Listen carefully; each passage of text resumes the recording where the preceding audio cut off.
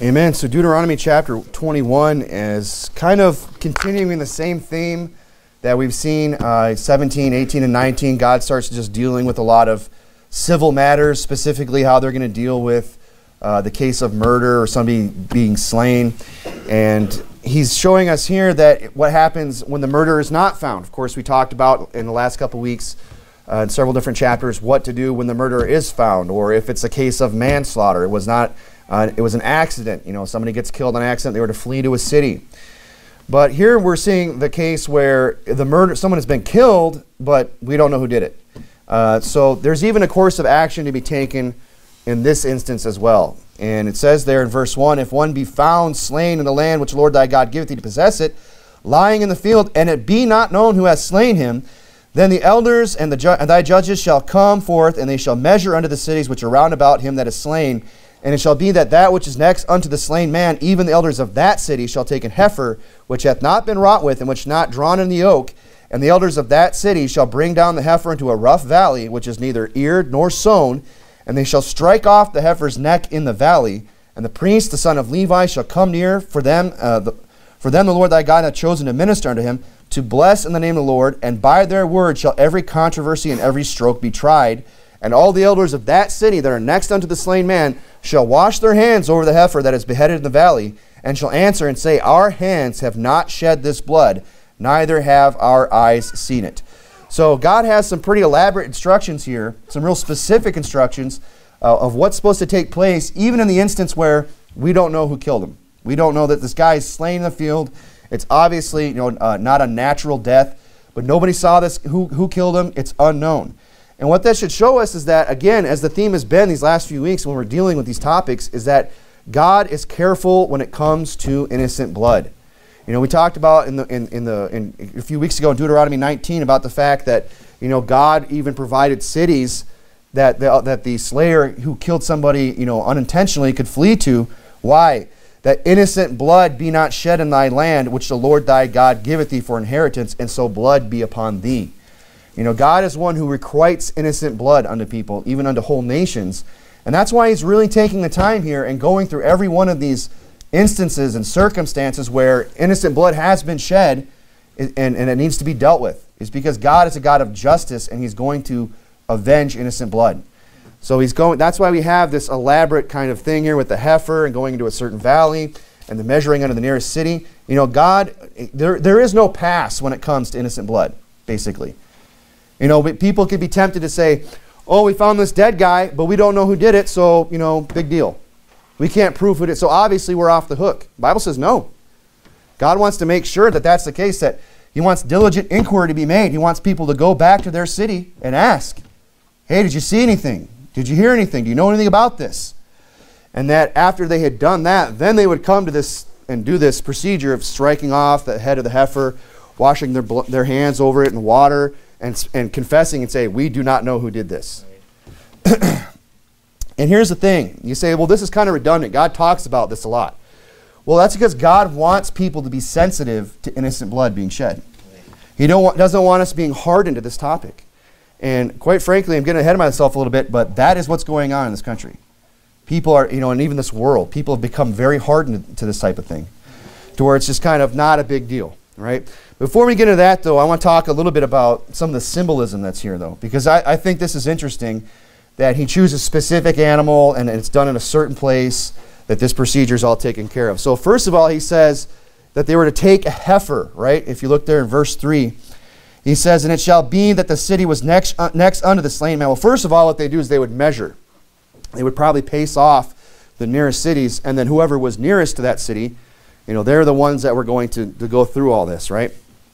And they would take a heifer there, and it says in verse 3 that even the elders shall take an heifer which hath not been wrought with, meaning they didn't put it to any work, right? Which hath not drawn in the yoke. Now, if you've spent any time around, dairy animals or anything like that, bovine, a heifer is a cow that has not been impregnated. It is a cow that has not given birth. Okay, it's a cow that has not, brought forth after its kind. So that's what a heifer is. All right, it's a young cow, and I believe that the symbology here is, what does that heifer represent? You know, and elsewhere in other passage that talks about the red heifer that was to be burned and its ashes taken out. You know, that there's a lot of symbology, I believe, there with Christ. But this one, you know, in particular, I believe is to remind these men of the lost potential in this life. That's what God is showing us here. Because a heifer, you know, is an animal that has a lot of potential. You know, when I worked for a short time on a dairy farm, you know, you knew who the heifers were and you paid attention to them. And you waited to see when they got pregnant, when they were going to calve. And you took care of them because after they calve, then they can produce milk. You know, there's a lot of potential in a heifer. You know, a lot of gain can be made. And I believe that's why God is saying, hey, you need to use a heifer that hasn't done any work and that has not wrought, hasn't been in the yoke. Because what it's showing us is that this person that's been slain, you know, that's a loss of life. That's a lot. That person is not going to be able to do a lot of the things that they would have been able to do. That's some of the symbology. And I'm sure there's other, you know, more meaningful things you could probably get out of that. But when I'm reading that, that's what I see. Is that they're saying, hey, you know, just like this heifer is a waste, so is this man's life. You know, we shouldn't just, you know, turn a blind eye to that and say, oh, that's too bad. You know, that's a wasted life, a life that could have been productive, a life that could have done great things for God. You know, the slain there, they had much to offer in life, potentially. You know, it could have been an innocent person who had a family or would have had a family or could have done a lot of different things. What about the symbolism of the fact that it was done in a rough valley, right? That kind of shows, I believe what that's showing us there is the manner of death that this person died, you know, unknown. Because it was done in a valley where it was not eared nor sown. If you look there in verse 4. And the elders of that city shall bring down the heifer into a rough valley, which is neither eared nor sown, and shall strike off the heifer's neck. You know, people don't gravitate towards rough valleys, especially if they're trying to, you know, farm the land. This is probably, they were going to a place that it was uninhabited. They're going to a place that people wouldn't venture. You know, he's trying to get people to kind of realize what's taken place here with this slain individual. You know, one, a life has been wasted, and two, the manner in which this person died. There was no one there to witness it. You know, this was done unawares. This was done something, you know, where nobody was there to see it. It was done down in a sort of a rough valley, you know, where nobody is. And it was not known. It was unseen by others because it's uninhabited. And then, of course, there's the striking off of the heifer's neck. Okay, and of course, he clarifies later in the passage that he said when they have beheaded it. So that's what it means by striking off the neck. It means that's where you're going to hack the head off. Okay, and it's the beheading of the animal in verse 6 is where that's clarified. And you have to think, you know, this isn't talking about a guillotine. Okay, and I'm going to paint a little bit of a gruesome picture here. You know, cutting off the head of an animal that's not a quick process, and it's not a pleasant one. You know, they didn't say kill it and then do it. They said that's how you're going to kill it. I mean, that's, you know, there's sawing, there's hacking, there's going to be a lot of screaming and kicking and yelling, and it's very painful and a very unpleasant process. You know, I remember whenever the cows come up in the Bible, I love it because I can, you know, make a lot of analogies having worked on a dairy farm. You know, I remember we used to have to go through this process called dehorning. You know, if they didn't get them when they were little, they'd burn the little, when they're just little cows and they're little, the horns first come through, they're just these little round, just marble-sized little bits of bone popping through their head, and you just take a hot iron that's got a cup on it and just hold it on there, and it just kills the nerve instantly and burns it off, and it pops out, and then they don't have any horns. But if you get a little lazy and you don't do that, and then the horns start to grow, when those animals get bigger, then you got to go in there and wrangle them and take these big, basically giant shears and cut off these horns off their head. And blood spurts and animals kick. It's very unpleasant. I don't enjoy it at all. They found no pleasure in it. I knew somebody else who was a little crazy that kind of got into that, but it's weird, right? Yeah. But that's what, now imagine, and say, oh, I can't believe you cut off its horns. Well, imagine having to go and hack its head off. And that's what God's saying to do here. Take this animal down into the valley and chop off its head. And God doesn't really sit there and, get real graphic because he doesn't have to. We all understand the process that's involved here. It's not just, there was no Japanese katana blade that was just, and it was just done, or whatever they say when they do that. It was like whack, whack, whack. I mean, you can just imagine the scene. Let that sink in. Say, why would God do that? Why couldn't they just, just stone it or kill it quickly or just let it, cut its throat and let it just bleed out real fast? pass out before it even dies? Why couldn't they just have a more humane way of doing it? Because he's trying to remind us of what happened to this individual. I mean, murder is a gruesome thing. We feel bad about what happened to this cow, but can you imagine what that person went through when their life's being snuffed out in a violent way? I believe that's what God's trying to impress upon these people about what's taken place in their land, is that there's been a loss of life, a loss of potential, that it's happened, in a rough valley where there's nobody around, no one to hear him scream, no one to come to help, no aid, just feeling completely alone and helpless at the hands of some predator or murderer, whatever it is. And then, of course, the actual violent course of death that this person had to suffer. And that's what God's trying to impose on impress upon these people. So when they finally say, hey, I don't know anything about it, that they make sure that is in fact the case. So I believe that's what a lot of this symbolism is. It's not so much as this great spiritual application. It's just God trying to impress upon these people what's taken place in your land. Murder, violence, and gruesome things have happened. So that's what I think was going on there. And it probably made them more accountable when they went through this, when they would go through this process, and they realize, hey, we know the protocol here. And, quite frankly, I'm not really looking forward to hacking off some, hiking down in some rough valley and chopping off the head of, a perfectly good animal. I'm not looking forward to that. So if I'm one of these judges, if I'm one of these elders in this city, I'm going to probably make more diligent inquiry. I'm going to go back. I'm not just going to be lackadaisical about it. Ask a few people, you know about it? Well, we just got to go down this valley and cut off. I don't want to do that.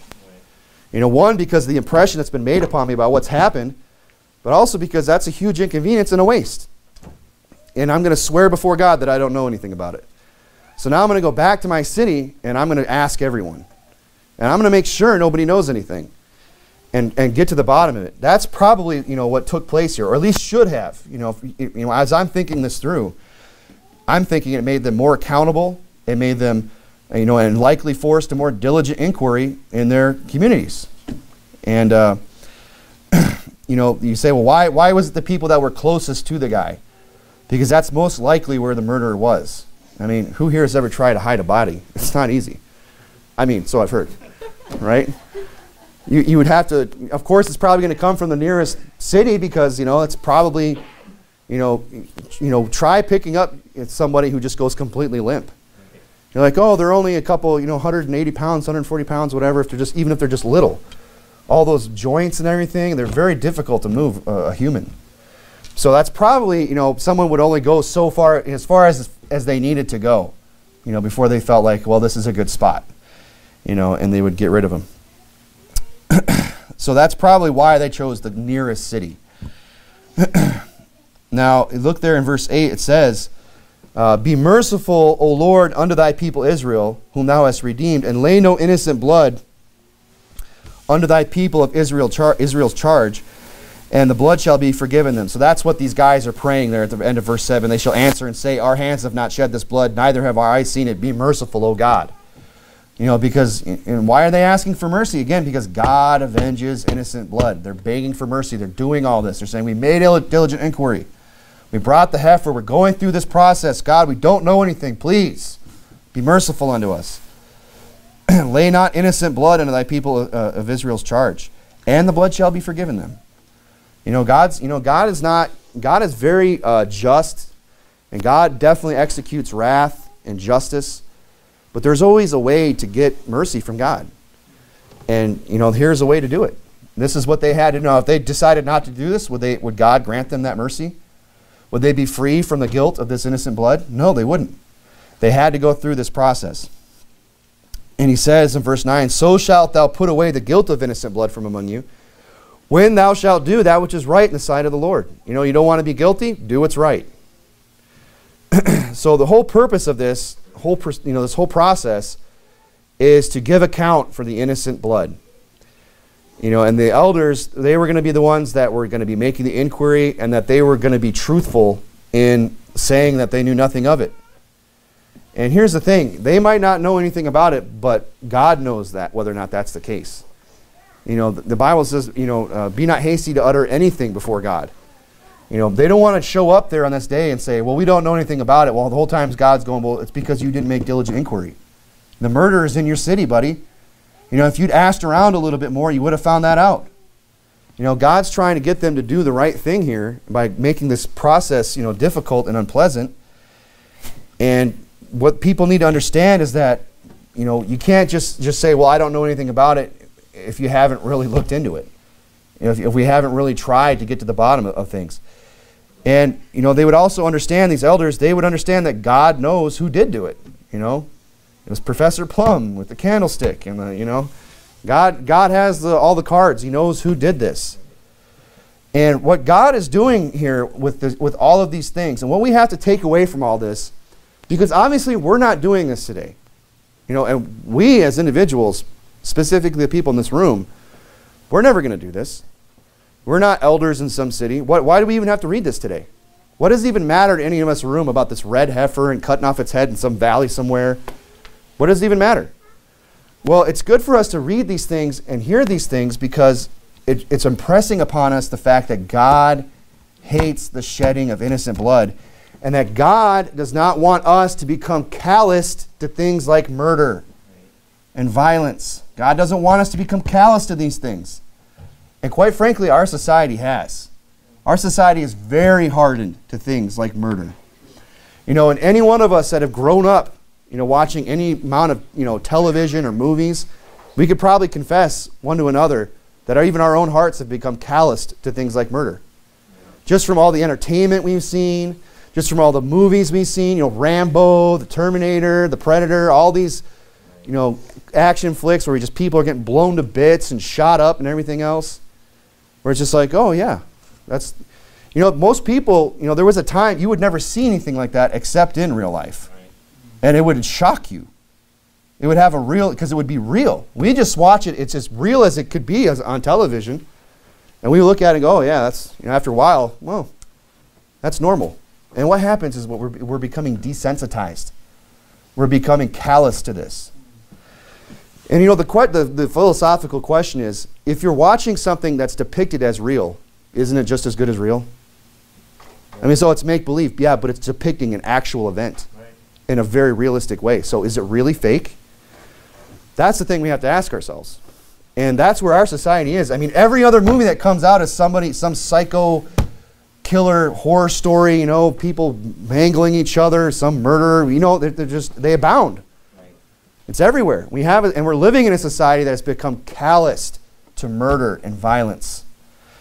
It's a form of entertainment. The murder mystery specials. They'll show you the blurred out images from the crime scene. Then they explain the whole story. 48 hours, and all these other things. And it just becomes a form of us just to entertain, just to pass the time. We're just gonna kill time by just watching some murder. By just watching some innocent blood be shed. That's where this society is. And God is, so that's why it matters. That's why we should spend a little time in Deuteronomy chapter 21 tonight. Maybe to shake us and wake us up a little bit and understand that murder isn't just, a fun thing to watch on television. That people really do get killed. That innocent blood really is being shed even today. And that we don't want to become calloused people towards it. Do we have to talk about abortion? Is there not innocent blood just being shed in this land? Are people not callous to that?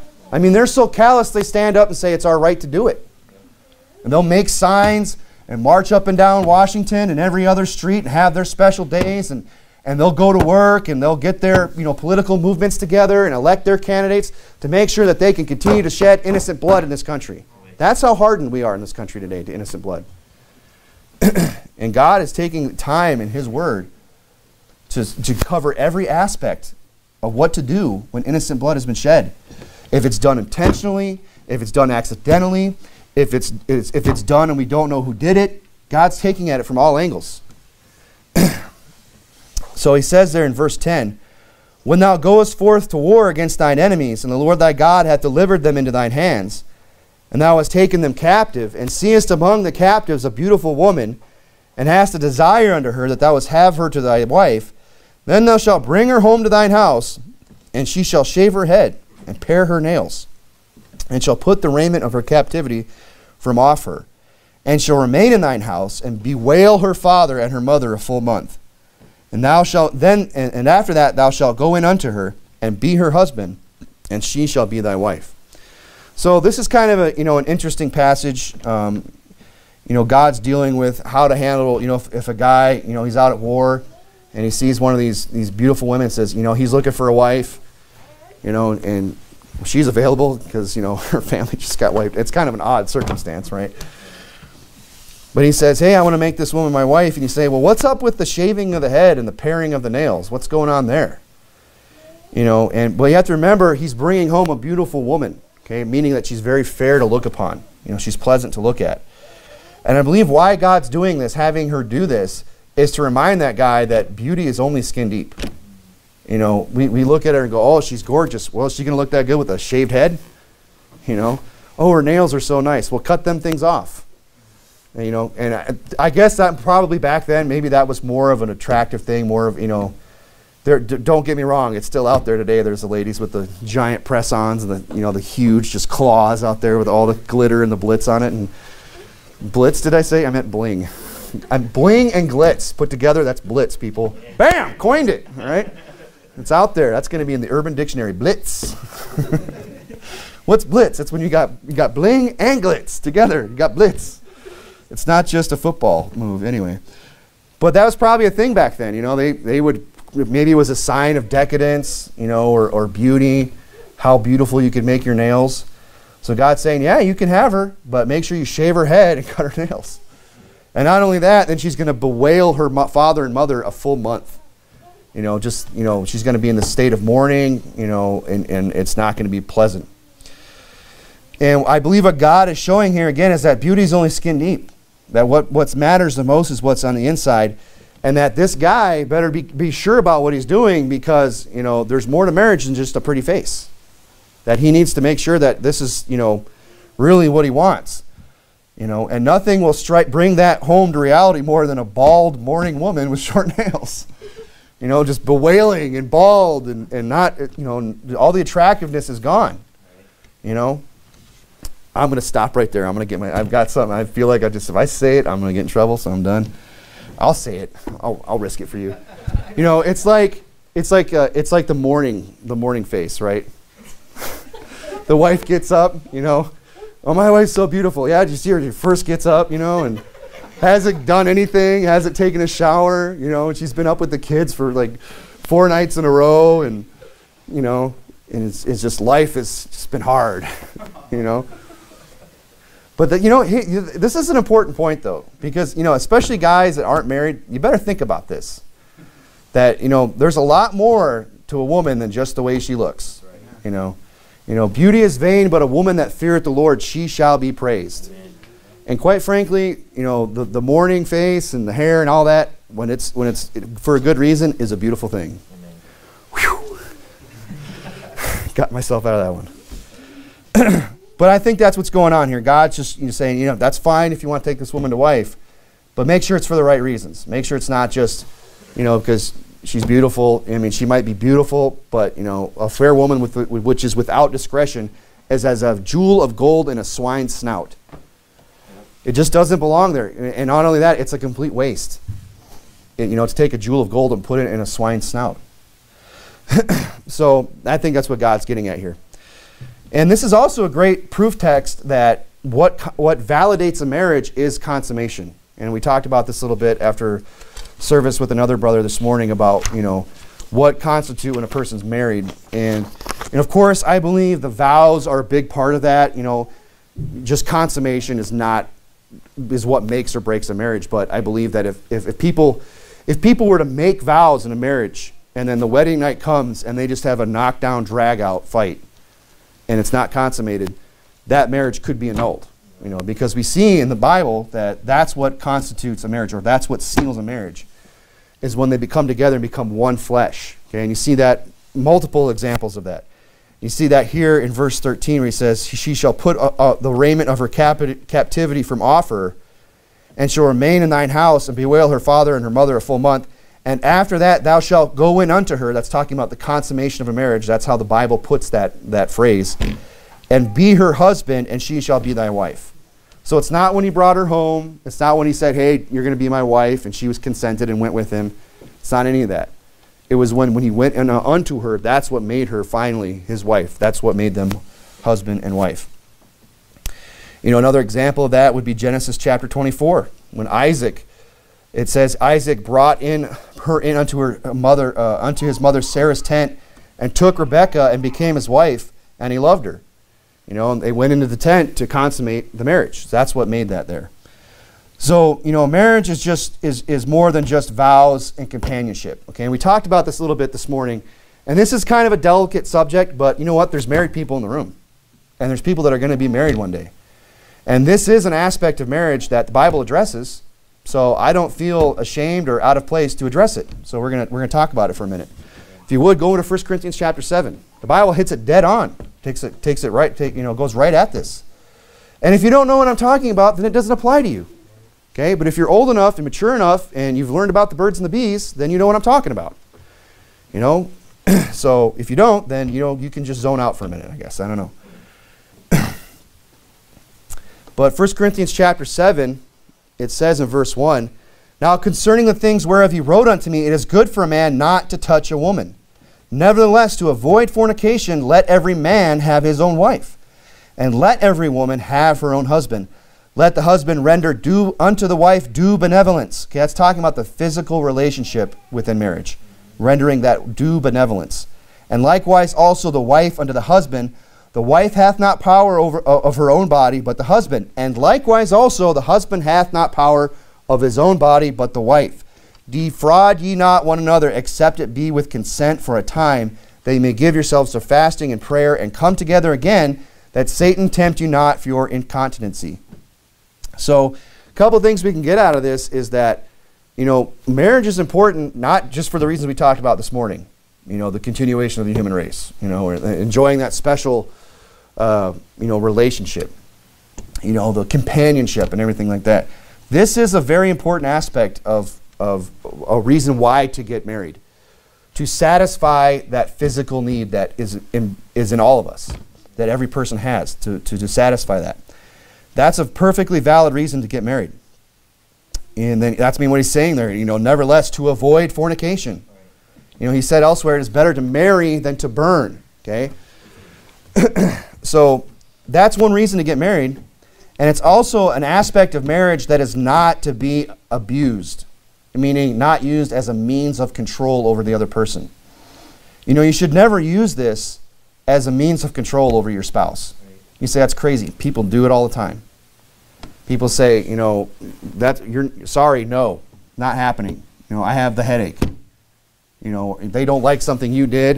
And it could go either way, whether it's the wife to the man or the husband to the wife. And they use this as a power play in their marriage. They dangle it over their heads. They use it as a carrot, proverbial carrot, dangling out in front of them. And the Bible says don't do that. In fact, when you really think about when you have that kind of an attitude within marriage, that's a wicked sin.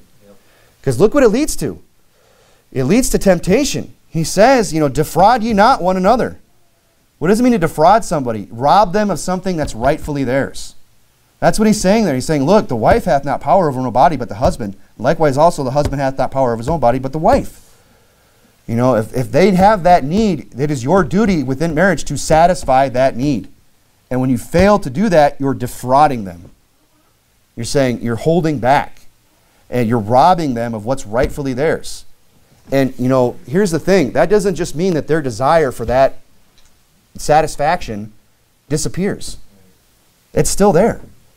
And the one person that they have been given by God to help them with that and to meet that need is defrauding them and saying no. And what is that going to lead to? Well, it says right there that at the end of verse 5, that Satan tempt you not for your incontinency. It leads to temptation. It leads to a husband saying, well, if she's not going to help me out, I'm just going to go find it somewhere else. Does that kind of thing happen? Better believe it does. So don't use that, within marriage as a power play over your spouse or as a means to get what you want or something like that. Because what you're doing is you're defrauding your partner, your spouse, your husband, your wife, and they're just going to end up going looking for it somewhere else eventually. They're just going to get fed up, potentially, maybe not certainly, but I mean, do you really want to find out? Do you want to open that door and see how they react? No.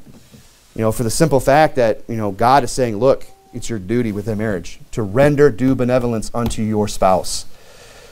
So again, the Bible addresses this head on. Go ahead and turn back to Deuteronomy chapter 21. Deuteronomy chapter 21. And we'll get back into, the bald-headed woman with short nails, Let's get back to that situation. Meanwhile, back in the house of the bald-headed woman, it says in verse 14, and it shall be, if thou have no delight in her, then shalt thou let her go whither she will. So he's saying, look, if it turns out, that, you look at that bald head for a whole month and them short nails and listen to that bewailing, and say, you know what, at second thought, she's not my type. Then it says, then thou shalt let her go whither she will. Then you can release her from that marriage. But it goes on and says, but thou shalt not sell her at all for money. Thou shalt not make merchandise of her, because thou hast humbled her. Okay? So God's putting this clause in here because God doesn't want people to turn into human traffickers. And that's potential, especially when you're involved in warfare. If you're the conquering people, and you have, just this sudden, quite frankly, a resource is what they would consider it, of human life. They could sell them into slavery and all kinds of things.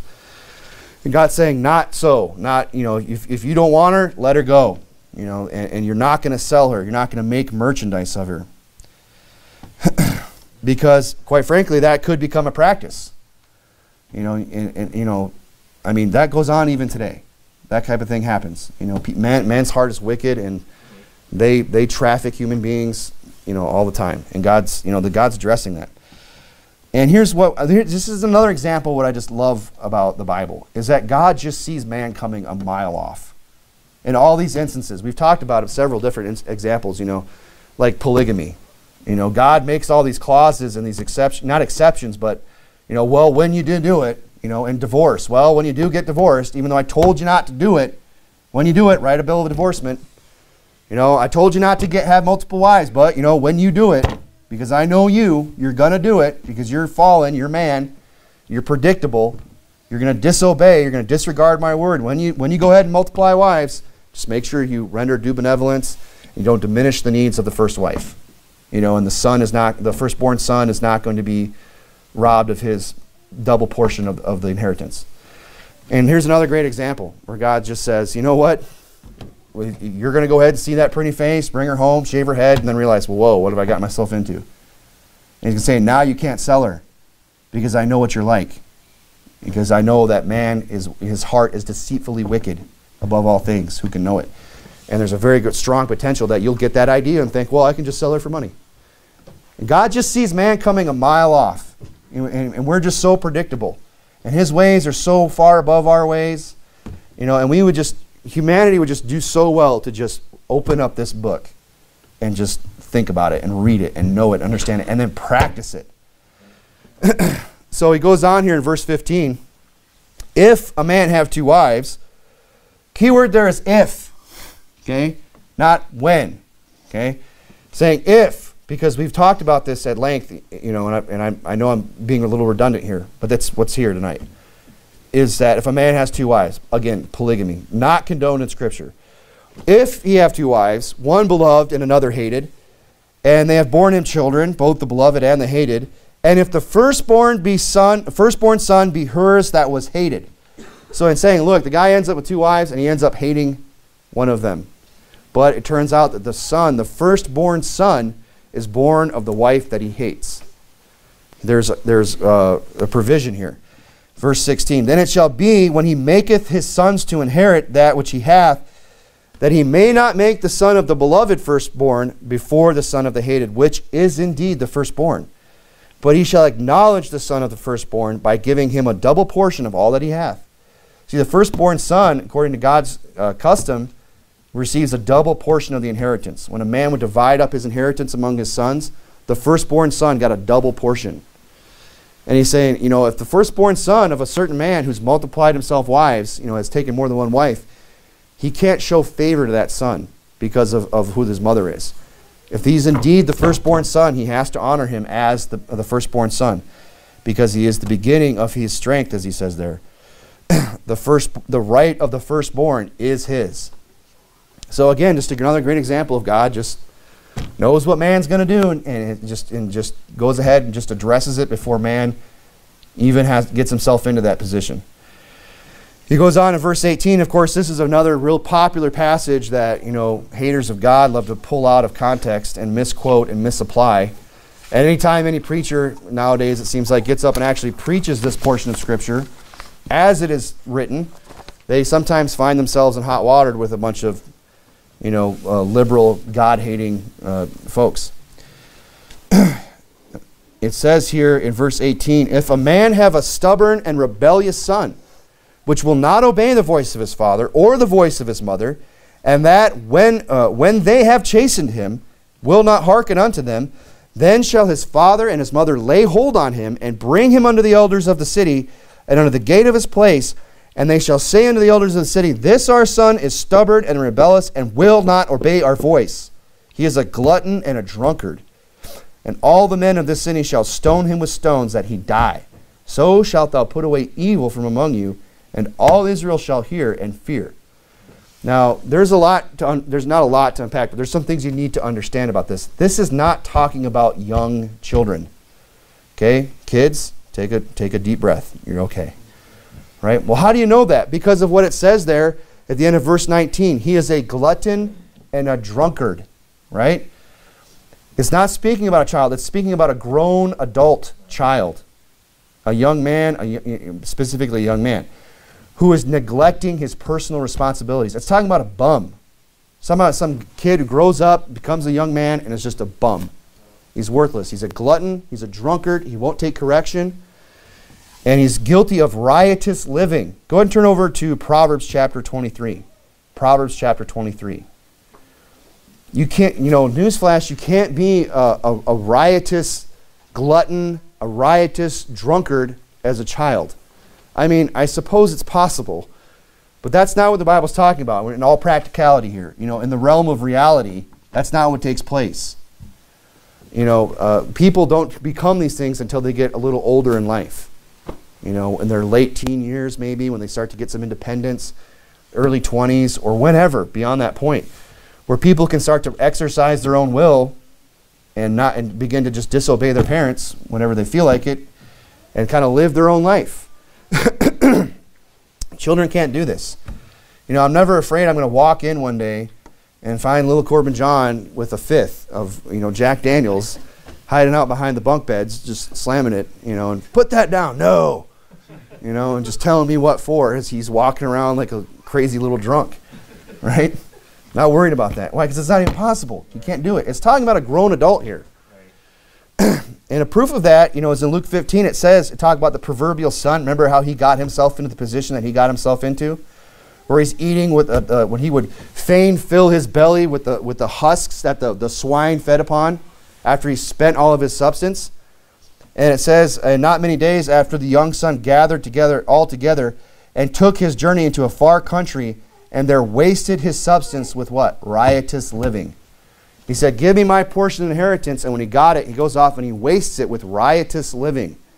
It's not talking about the fact that he went down, to South Central LA and threw a brick through a window. And it's not that kind of a riot, where he's just grabbing stereo speakers and everything. It's talking about being a riot, like the Bible says, a riotous eater of flesh. Being a glutton, being a drunkard. That would be what's considered a riotous person. The deacons are not to have children accused of riot or unruly, right?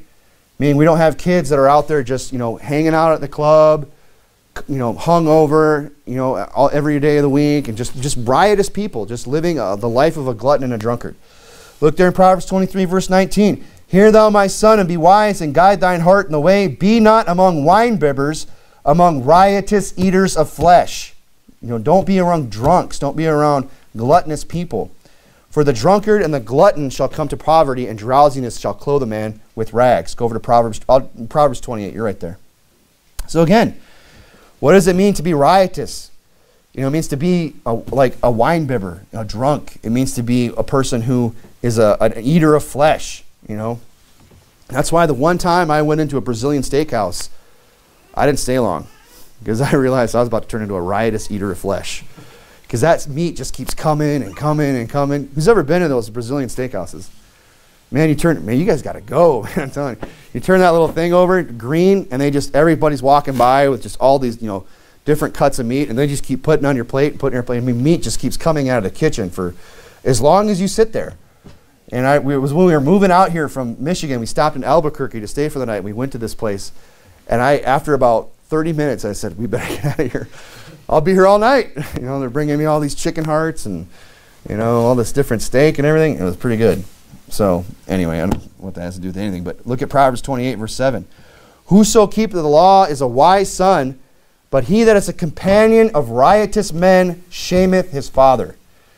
You know what? It's not just that the dad's going to hang his head and say, oh, my son's he's a companion of riotous men. Oh, my son's a drunkard and a wine bibber and an eater of flesh. He's all these things. It's not just that he's going to feel ashamed. It's that other people are going to look at that son and go, well, your father, they're going to be ashamed to his father. They're going to be ashamed of him. It's going to soil his reputation. I mean, that's why, the qualifications for the bishop and the deacon are to rule your house well, as an example. That you are to have your house in order so that you can take care of the church of God. So he's saying, look, if your son, is a companion of riotous men, it's going to bring your father to shame. Because what it means is he didn't raise you right. He didn't teach you things. He didn't instruct you and beat that fire out of you young and teach you the right from wrong.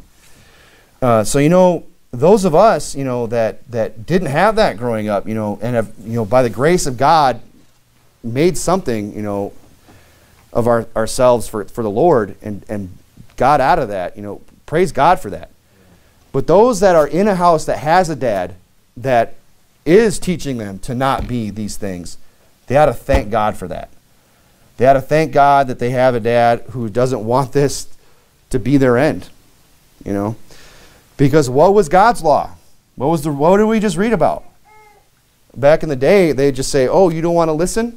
You want to keep doing your own thing? You don't want to go to work and just be a lazy bum?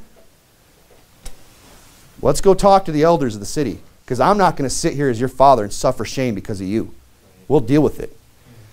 And you say, that's kind of a harsh penalty. But what does God say about it? In verse 21, and all the men of the city shall stone him with stones that he die, so shalt thou put evil away from among you. God says, look, these people, these bums, these derelicts, these drug addicts, these drunkards, these lazy jerks who don't want to get a job, these young, fully able-bodied young men who just want to hang out down here at the turnpike and beg for your hard-earned money, anything helps, on their stupid sign, and not listen to their parents, not listen to their elders, disregard all their instruction, and just be ashamed of their own father. The Bible says that they are an evil influence on society. Because now all kids are walking by, oh, I could just do that.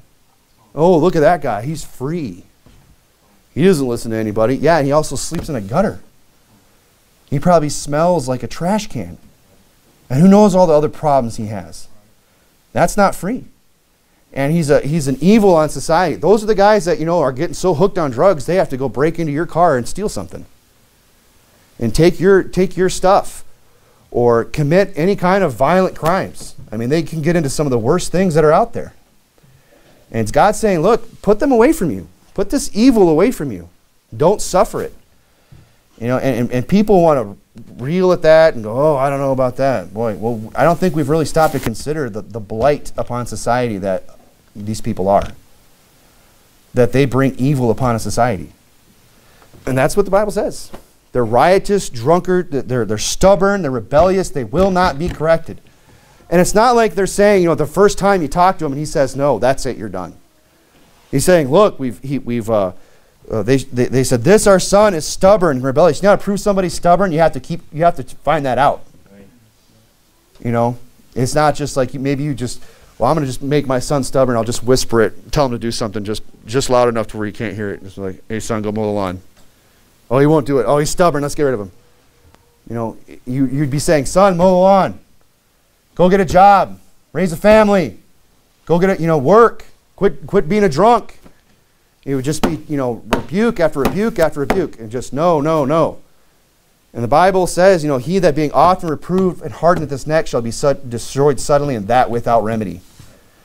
And finally, mom and dad would just say, okay, well, we've had enough. Rather than just sitting here and just, being the source of evil upon a society and suffering shame and having our own reputation just dragged through the mud because of your lack of discipline and laziness, we're just gonna take care of business. And he says he's stubborn, he's rebellious. He's being told what to do, and he will not obey our voice. He is a glutton and a drunkard. Now, here's the thing. He says here, so thou shalt put away evil from among you, and all Israel shall hear and fear. Not get triggered. Not rage on social media. I can't believe you'd say that.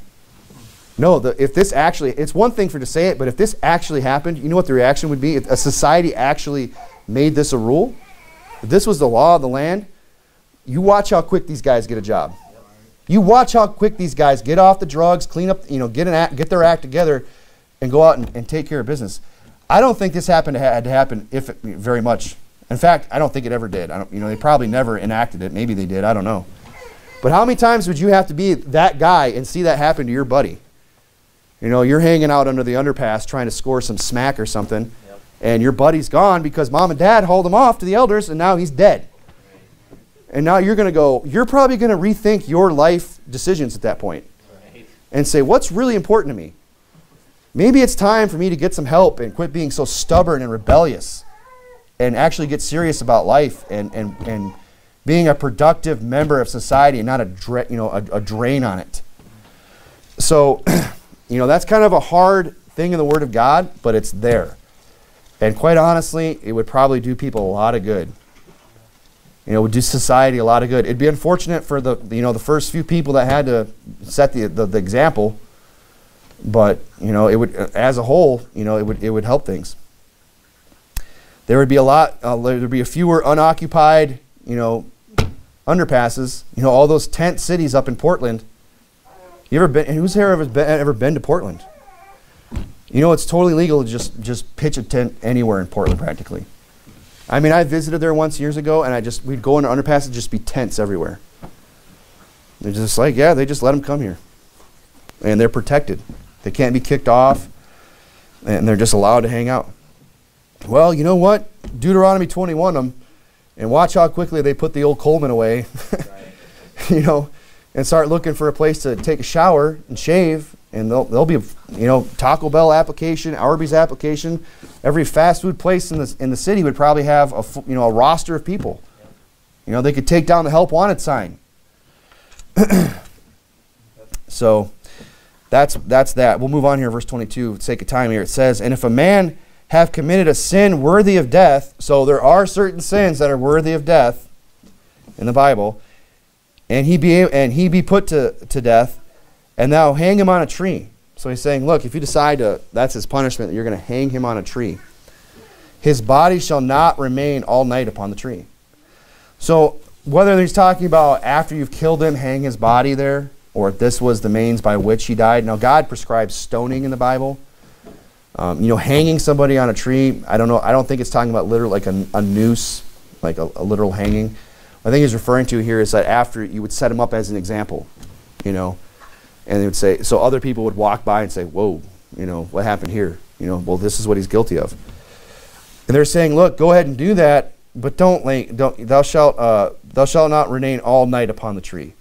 He's saying, look, don't just leave him up there. Have some respect for the dead. Have some level of dignity here. Yeah, make an example of him. Take that rebellious drunkard and put him up here and say, this is what happens if you don't obey the voice of your parents. If you're rebellious and stubborn, this is what God has prescribed. And then everybody else can get their act together. All Israel will look at that and fear. But he's saying, but don't just leave him up there, stinking up the place, and birds are coming, and it's macabre at that point. He's saying, look, he shall not hang him upon the tree, but thou shalt anywise bury him that day. Okay, so he's saying, have some decency, for he that is hanged is accursed of God. And that's a very true statement. You know, if you're one who has been condemned by the word of God for one of these civil infractions that are worthy of death, the Bible's saying you're accursed of God. I'm not necessarily saying that means this guy is going to go to hell, you know, but it's definitely, you know, in this life you could say that God wasn't blessing him. Right. That's not the blessing of the Lord when you're getting stoned and hung on a tree. That's, you know, the chastening hand of God. And he's saying you're going to bury him that day, that the land be not defiled, which the Lord thy God giveth thee for an inheritance.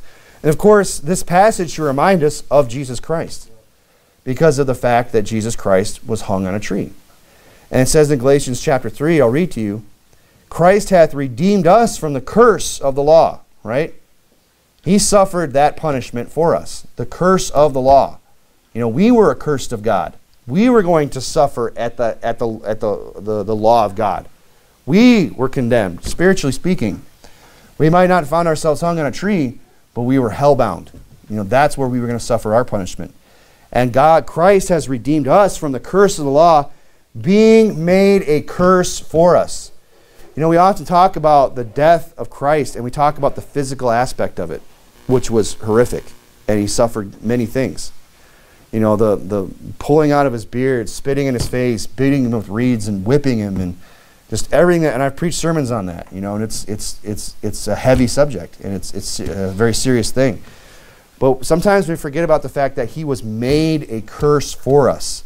For it is written, cursed is everyone that hangeth upon a tree. You know, the Bible says he had taken, all our iniquities were laid upon him. You know, that he became sin for us who knew no sin, that we might be made the righteousness of God. And that's why at one point Jesus had to cry out, why hast thou forsaken me? Because God turned his back and couldn't look at him because he was accursed of God. That's the other aspect of Christ's death that sometimes we forget about. The spiritual aspect of it, that he was separated at that moment from his Father, somebody who he had been with for all eternity. And he was separated from because he was accursed. You know, so that verse should remind us of that you know, that Christ has suffered for us in that way as well, that he hung upon a tree for us. But really the primary application, of course, here is that God's all about justice. God's all about making an example out of evildoers that others would fear, that others would look at that bad example and say, I'm not going to let that be me. And that's the reaction we should have when we drive by these bums and these derelicts. Don't let that be me. Right. I'm not going to grow up to be like that. I don't want to be a loser. Okay, that should be our attitude. And back then, God was saying, look, put him to death. Put him on a tree. Make an example out of him that others may fear. But don't let him hang there all day. You're going to bury him that day. You know, God is all for justice. And God is all about, you know, balancing the scales and innocent blood being accounted for, you know, and purging society of its lesser elements, of the evil that's within it. But God is not macabre. You know, God is not grotesque. God is not just, you know, trying to just gross you out. You know, God still, you know, has a line that he doesn't want us to cross. And, you know, the heathens did that. I mean, you remember what they did with Saul's body? I mean, Saul fell upon his own sword lest the Philistines should come and desecrate him. That's what he was afraid of, be abused and desecrated. You know, and that's what they did to him. They took off his head, you know, and then they hung his body upon a wall, and it was there long enough for I can't remember which house, which men it was, but there was a certain group of men that went there and took his body down. And King David, you know, rewarded them and praised them for doing that, for taking the body of Saul and Jonathan off that wall, the Philistines' wall, and burying it, giving it a proper burial, bringing back the bones. You know, so people do that kind of thing. You know, people can go to an extreme when they're trying to make a public example out of people. You know, and even, you know, I've even heard people say things like that. You know, we should bring back, you know, the public executions and, you know, the shooting, you know, the public shootings and all that, the firing squads. You know, and you see it even in foreign countries. You know, in Muslim countries, they'll hang them up right out in public, and they'll just leave them hanging there. God still has a line that he doesn't, you want to just turn into this evil, sick society that's just, because that's graphic. And it all goes back to what we started talking about earlier in the sermon. That God doesn't want us just to become hardened to seeing these graphic things.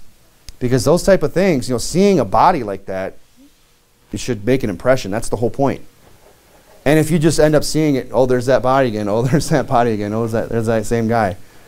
The impression wears off, So, there's a lot of great things in this chapter that we could learn from. The fact that, we should be careful how we live our lives.